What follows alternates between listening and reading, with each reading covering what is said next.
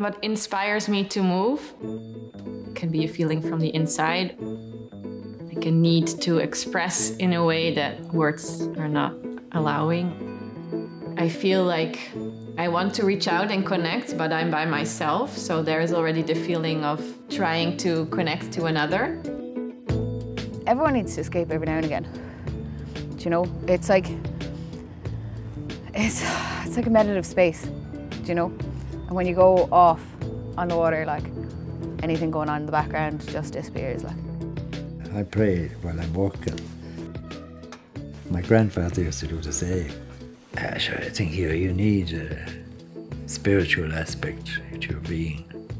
I think you can't manage without it, although some people seem to be able to manage fine. I think we're living proof here, that we're here over 50 years now, and it's living proof that it does last, because most stuff we sell is rock and blues and country. Like, you can listen to Ed Sheeran and things like that, and like, great acts, you know what I mean?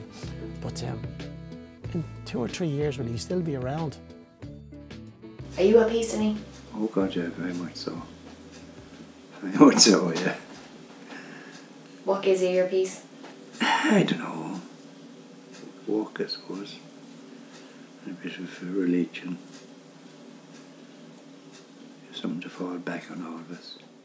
And when I'm dead and my sorrow's ended, come and lay me down a story.